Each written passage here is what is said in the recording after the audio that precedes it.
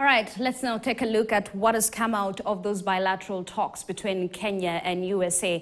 And of course, Kenya got some goodies in infrastructure, from infrastructure to military assistance, also received, goodies from combating corruption and police reforms. So let's begin with infrastructure, where President Ruto signed a deal for the 477 billion shillings Usahihi Nairobi-Mombasa Expressway project. When it comes to military assistance, the U.S. has gifted Kenya 16 refurbished aircraft, including 8 huge choppers.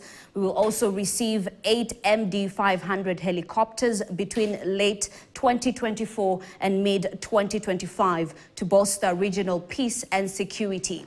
Now, the U.S. is equally, helping Kenya combat corruption, and Kenya will receive 561 million shillings from the United States for anti-corruption initiatives.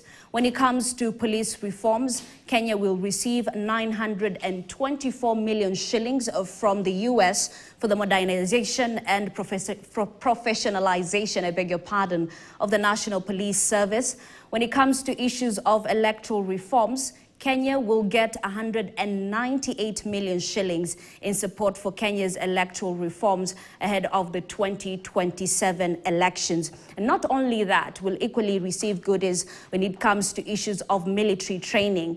Now, KDF candidates are set to start courses at the U.S. Military Academy and the U.S. Naval Academy and the U.S. Air Force Academy. So, of course, these goodies are coming away from those bilateral talks that were held in the United States.